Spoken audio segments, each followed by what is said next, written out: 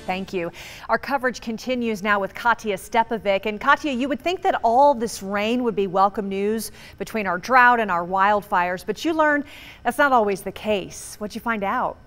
Well, exactly, Kim. In order to put out Idaho fires like the Dixie Fire and the Deer Fire, we actually need at least a week of rain. And when you have short bursts of rainfall like we saw last night, that actually increases the risk of flash flooding. Wildfires continue to scorch the Gem State Sunday, even after a heavy storm. One of the problems we're having is these storms are developing. Before the rain comes, you get a lot of outflow winds from the thunderstorms, and those high gusty winds can really fan the flames and get the fire spreading. Logan Scherschel with the U.S Forest Service said on Saturday, winds came out of the east on the Dixie Fire, which created 500 acres of growth overnight. We did have some weather come in over the forest, but it was not widespread. There were actually some areas that missed out on some rain.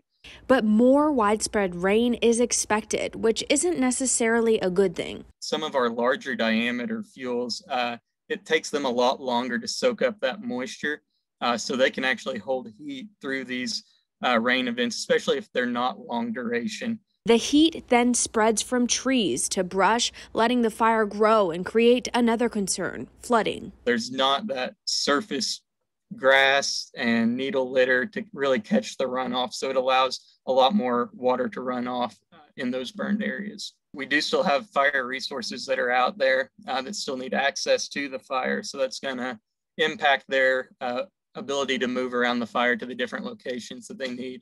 The Forest Service says flash flooding is also a concern in the area of the Deer Fire, just a couple miles north of Arrow Rock Dam. The potential of flooding is not only dangerous for the surrounding communities, but also limits access to fight fires. With already limited resources, the public's help to limit fire activity is very much needed. We are at a preparedness level 5, so resources are stretched really thin nationwide.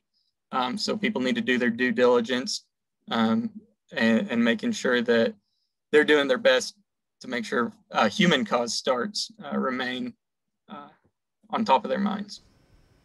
And as Bree mentioned, we aren't expected to get a week's worth of rain anytime soon. And while we could see thunderstorms later this week, it won't be a repeat of last night. Now, meantime, evacuation orders are still in place for these communities surrounding the Dixie Fire. Those include Comstock, Dixie area, Mallard, and Whitewater Ranch. And we will continue to update you on the status of those evacuation orders on air and online at ktvb.com. And we know those fire crews are working around the clock to try to get those fires out. Katya, thank you.